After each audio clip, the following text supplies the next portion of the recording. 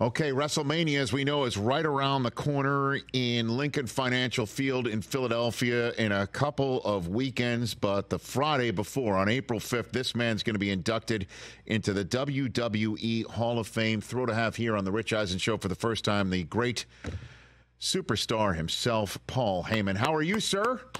I'm lonely. I wish I was there with you. Glad to. I don't know why you didn't fly me in for this. You know what? Next time, we'll get Roku on that. So this one's the audition to actually be there. No, Paul, I would have. I know you're used to the private jet treatment. I'd never want to throw you just in a mere first class. You know what I'm saying, Paul? I don't want to do that to you. I respect that. Thank you very much. Hey, congrats on the induction into the Hall of Fame. Thank you very much. You got your speech all written out? You got a speech going here? What do you got? No, I'm going to figure this out as we go along. I'm going to take the pulse of the room that night. I'm going to wing this because I don't know. I don't know really what the crowd itself is expecting from me. You know, is this a crowd that wants me to talk about the modern day WWE and Roman Reigns and the bloodline and the WrestleMania main event of Roman Reigns versus Cody Rhodes? Is this a crowd that's, in Philadelphia wants to talk about ECW? Is this a crowd that's looking for some inspiration in a speech about pursuing one's own dreams, et cetera, et cetera? I really won't know till I take the temperature of the room that night. And as you know better than I, you always have to know your audience. Yes. Yeah. So once I feel the crowd, I'll pretty much know what I have to do to deliver for them. Well, let's kick some tires on this. Let's try and work this thing together. Let's workshop it, Paul. Okay. I feel like we're Mishpucha. I'm from Staten Island. You're what? You're Bronx. You were born in the Bronx. Is that where you're from? I'm originally from the Bronx. I can't really take credit for being a Bronx street kid because we moved to Westchester when I was 4. Okay. But the mean streets of Westchester. Is that what you're saying? Yeah. I was in South Central Westchester. Where the polo ponies roam free. Understood. But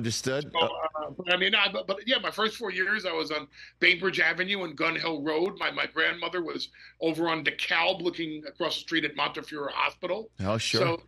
So, I am originally a Bronx boy, but, only to the extent of, as a toddler. Okay. Bronx-born, Westchester-bred Paul Heyman right here on the Rich Eisen Show. So how did you first get involved with wrestling, Paul? Well, like all good Jew boys, I took my bar mitzvah money and invested it in something, and this time it happened to be a camera and some photo equipment to develop the film. And I never wanted to be in front of the camera. I always wanted to be behind the scenes.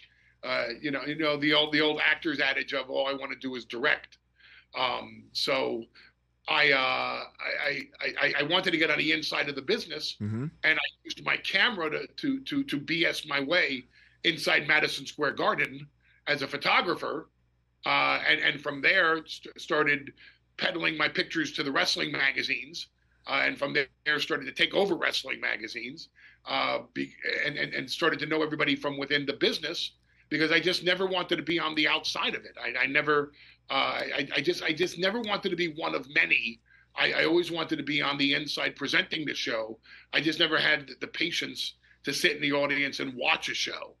Right. So, what was your big break then? What photograph or moment caught the eye that started everything going for you?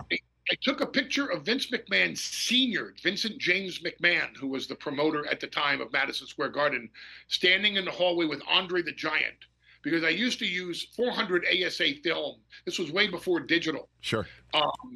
And it was very, very fast film. You didn't need flash with it. So as I'm walking down the hallway about to take a right to go out to the ring to cover the matches, Vince Sr. is in the hallway with Andre the Giant. So because I had this fast film, I had the camera down low, which actually made Andre look even more massive than he actually was. And just started and took 36 pictures, hoping I'd get one really good one out of it. I happened to get 3 really good ones out of it. I developed the pictures. I had a photo release drawn up, and the next month I gave it to Vince McMahon Sr. And young man, you're very entrepreneurial. Are you in school? And at the time, I was in junior high school. But I looked older and I had a deeper voice. And I said, "Yes, sir, I am." He goes, "Are you working your way through school?" And my answer was, "Well, I'm trying to." And because I wasn't going to tell him I'm in high school, so I don't think I'm in college. And he folded up a $50 bill, Vegas style, and he shook my hand and he goes, "Oh, contribute to your transportation fund for coming down to the garden and throw some books of your education. And the next month, bring me a couple more pictures and we'll do business this way." So for the next garden shows throughout his life, I would go and bring Vince Sr. some pictures, and to which he'd give me $50 per show. Huh. And I'd spend 30 seconds with the man and get away from him because I knew not to overstay my welcome or get busted for being a teenager. From there, I just started BSing my way into getting covers of magazines and eventually taking over wrestling magazines, for which I had now a platform that actually did get me a press pass into events all around the world. So then which is the first wrestler, for those who may not know, that really took you on and you became their wise man and things took off from there, Paul? You mean as a performer? Yeah, sure. Yes. Well, I mean, as a performer, I got to know all the power brokers, yes. like Dusty Rhodes, Cody Rhodes' father. Yep. As a photographer, I snuck into production meetings that Dusty Rhodes was running when he was the opposition to WWE down south with Jim Crockett Promotions and the NWA and WCW. And I got called out of the room by Dusty, and he asked me what I was doing there. When I told him I'm there to learn from him, he actually let me go back into the meeting. And by the time 3 or 4 other meetings took place every other week, I ended up in the front row learning from Dusty Rhodes. So once I knew all the power brokers, it was easy as a talent at 21 years old breaking in to get put with either big stars or future big stars that I could then learn from, and rise up the cards with. So when did Studio 54 come into play? How the hell did that happen, Paul? I was 19 years old. Awesome. And there was a charity event at Studio 54. And I called the press agent for it and said, "Listen, I know a bunch of wrestlers on national TV." And this was during the time of the first WrestleMania, which had all the publicity in the world because of Hulk Hogan and Mr. T. And I said, I could bring some nationally televised wrestlers down to Studio 54, and I could arrange for at least 1 cover of a magazine, if not 3. You just got to let me in the door with my camera. And because it was a charity event and a lot of media was there, they let me in. As luck would have it, on this night, the house photographer at Studio 54 was drunk off of his ass. And he started throwing vodka bottles at the bartenders, one of whom, by the way, was Christopher Maloney, who went on to be one of the biggest television stars of all time. Sure. Okay. And I was standing next to a gentleman named Worsham Rudd, who was the director of Studio 54. And this was like Humphrey Bogart in Casablanca. This guy had run nightclubs in New York dating back to Regine's and the Copacabana, and now he's running Studio 54. And I see the security tackle the house photographer and throw him out the door. And I watched this guy get thrown out, and I looked over at Rudd and said, "Isn't that your house photographer?" And he says, "Well, he was." And I said, "Well, don't you need a new house photographer?" And he says, "Well, I do." And I said, "Well, I'm volunteering for the job." And I got hired on the spot. And then one thing leads to another, and I become an in-house publicist. And one thing leads to another, and I start producing and promoting Friday nights at Studio 54. Oh my all 19 years old. And with no experience except the experience that I'm getting on the job. But what better experience and what better thing to have on your resume than learning as you go along. So the Heyman hustle began as a teenager. It's basically what I'm picking up. Oh, I was hustling just coming out of the womb. See, we're working. If you haven't realized, we're working the edges of a Hall of Fame speech here, Paul. You know what I mean? Like there's some things that we can work. We can work part of this in and then move our way through. But I'm fascinated by the Studio 54 part of this thing here. Give me a good story that you're willing to tell from back in that day, Matt? What do you got?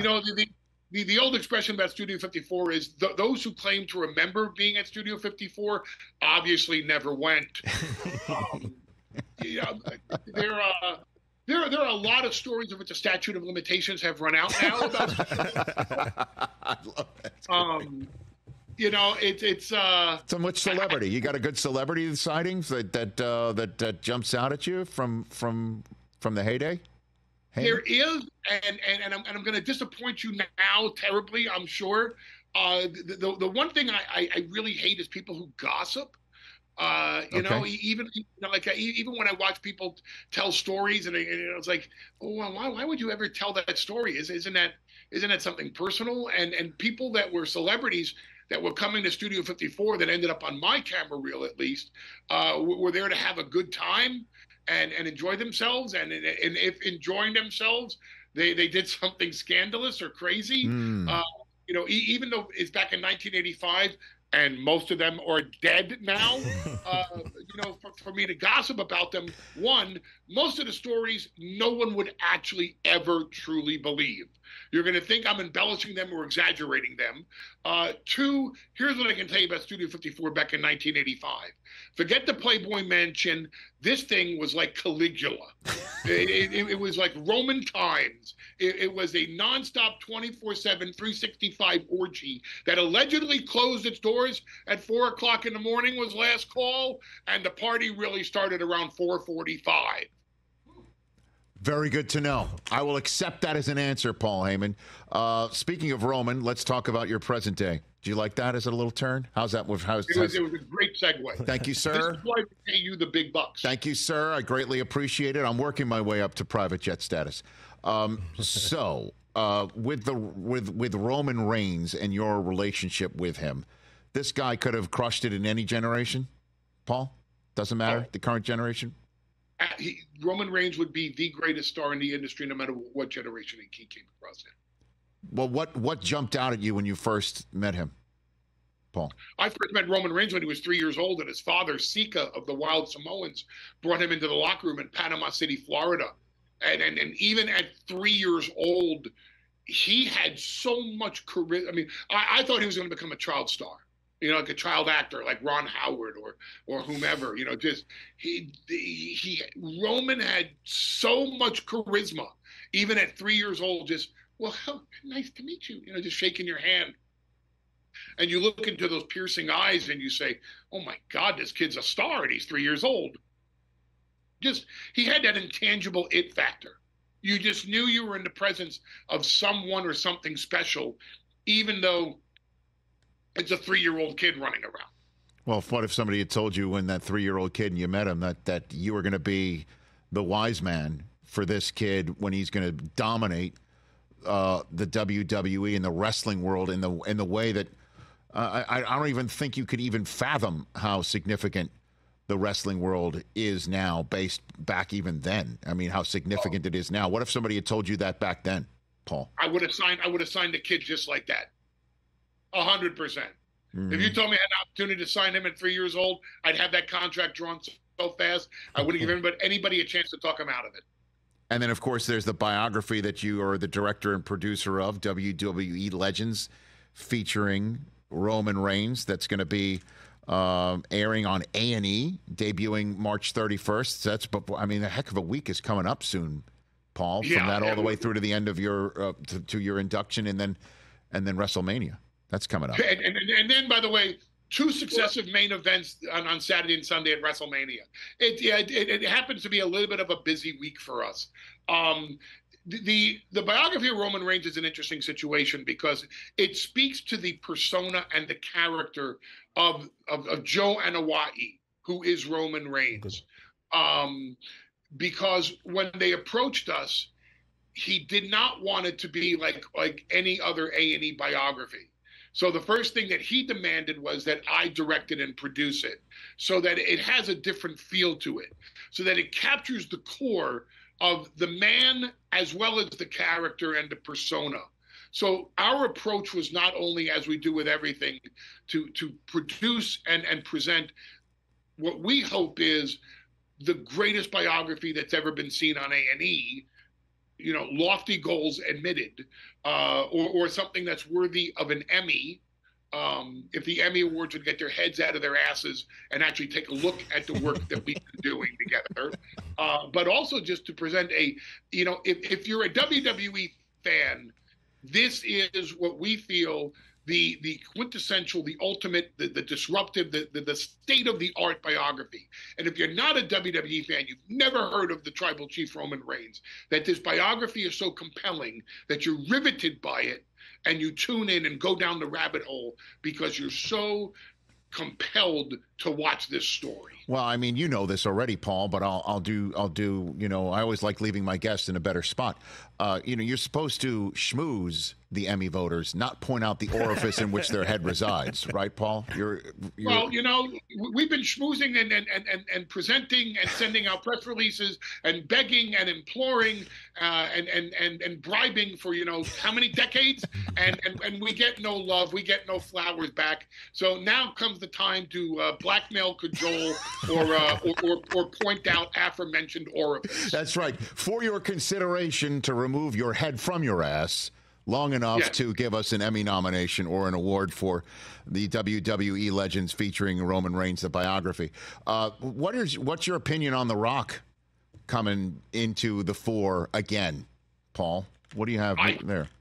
The most brilliant move Dwayne Johnson has ever made is to jump on this runaway train of success that all started in August 2020 when Roman Reigns had an opportunity to come back as the tribal chief and lift sports entertainment itself, the entire industry, out of the pandemic into unfathomable heights, to where WWE is part of a $21 billion merger with UFC and Endeavor, creating TKO Holdings Group. And The Rock sees the success, and The Rock sees the global enormity of the success of WWE led by Roman Reigns. And The Rock now brings his considerable star power and his team and his efforts and all that goes with being Dwayne "The Rock" Johnson, the single biggest box office attraction in movies today, to WWE. To me, it's yet another merger. Just like WWE and UFC, it's now the Roman Reigns-led WWE product, and all that comes with The Rock and being the biggest movie star in the world, and you merge those two universes, and now you have a multiverse. There you have it. Well, it's a team effort here, Paul, just like where you are as well. I've got my Rich Eisen Show wrestling aficionado, TJ Jefferson, who adores you and adores everything about the sport of wrestling. And before I let you go on with your day, I'd love to hand things off to you, TJ. Appreciate you that. have the floor with the great Paul Heyman. Well, when we have the wise man, when we do have the great Paul Heyman in house, it was necessary for me to break out my Dangerous Alliance T-shirt there, Paul, to show respect to one of the greatest, most underrated factions in the history of professional wrestling, the faction that you led with Stone Cold Steve Austin, Larry Zbyszko, Arn Anderson, Rick Rude, Medusa.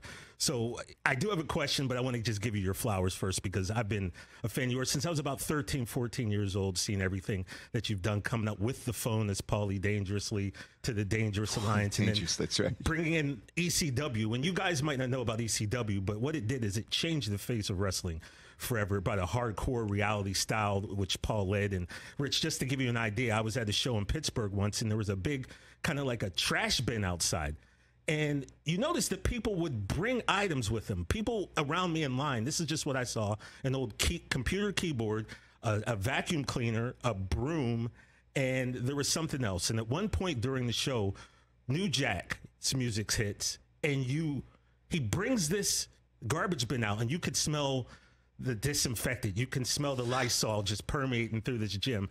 And literally everything that I saw people had in line, Paul, New Jack picked out and used, and like literally beat to death whoever he was fighting. And the crowd loved it. And that was ECW, and that was just a beautiful thing. So when you talk about your speech, you said you don't know what they want you to talk about. In Philadelphia, I'm sure ECW will be or should be a big part. And that being said, now I'll get to the question. when you and Roman did get together, it was during the pandemic, like you said. We didn't really have fans in there. We didn't have a big storyline. It happened at the end of Raw, if I'm not mistaken. The camera pulls back. You're sitting on the couch next to Roman, and that was it. How did that come together? When did you guys decide that that was the right time to kind of combine forces? Because you've worked with his cousins, the other Samoans, in the past, but how did you decide that this was the moment? Well, Roman and I had been talking about working together for many, many years, and it just the timing was never right in that WWE was presenting him as the big dog, as the big hero, as, you know, this WrestleMania main eventer to follow in the steps of John Cena. And I was the advocate for Brock Lesnar, and just leaving that position would have been insane. I also then became the executive director of Monday Night Raw. Now the pandemic hits, and Brock Lesnar wraps up his time in WWE and goes off to Saskatchewan to hunt and kill what he puts on the family's dinner plates. You know, the entire landscape of sports and entertainment and sports entertainment is changing. And Roman Reigns had taken time off because his wife had given birth to another set of twin boys, and also because of the pandemic and his health concerns regarding staying safe for his family during this unfathomable health crisis that was gripping the entire world. So in August 2020, when I'm Brock Lesnar free, I'm no longer the executive director of Raw, so I'm in the ocean of obscurity at the moment, and Roman Reigns agrees to come back to WWE if he's allowed to portray himself, and we get a chance to work together. He rescued me from the ocean of obscurity, pulled me onto the island of relevancy with him, and we have been together ever since. I love it. It's been an amazing partnership. And, you know, again, Paul, like I said, the Dangerous Alliance, it was a big deal to us true wrestling fans. Wow. And yeah, man, it's amazing. It's great. Wrestling is in just such a phenomenal spot right now. And, you know, I thank you for all you've done. And I can't wait for WrestleMania. I can't wait to see where this bloodline goes. You said after WrestleMania last year, you were in the third inning. What do you think? You're in maybe like the top of the fifth now? Just every time I talk about innings, you know, it gets shoved up my tuchus, you know. And of course, we're saving all orifice references for the people. Very good. I've kind of gotten away now from baseball analogies because I've learned in my experience that baseball is fake. So whatever inning that we're in, we're dominating that inning. You are, yes. And it's a game that I would suggest may go into many extra innings as well. And some of that we have to give credit to the final boss, Dwayne "The Rock" Johnson, for adding a whole new set of layers and therefore innings to the story of the bloodline. Well, thank you for bringing your fastball to this program, Paul Heyman. From everything, from all the stories to the geography lesson, make a note that the island of relevancy rests in the ocean of obscurity. I now know all that. TJ's been taught the word tuchus. It means butt. Oh, yeah, I knew that. Okay, very good. And congratulations on everything coming up, from the March 31st debut of Biography WWE Legends featuring Roman Reigns that you, sir, directed and produced, debuting on A&E. And then there will be the April 5th induction into the WWE Hall of Fame ahead of WrestleMania XL, Saturday, April 6th and Sunday, April 7th in Philadelphia at Lincoln Financial Field, which you can see exclusively here on Roku on Peacock. Catch the Rich Eisen Show every single day on the Roku channel, 12 to 3 Eastern, for free.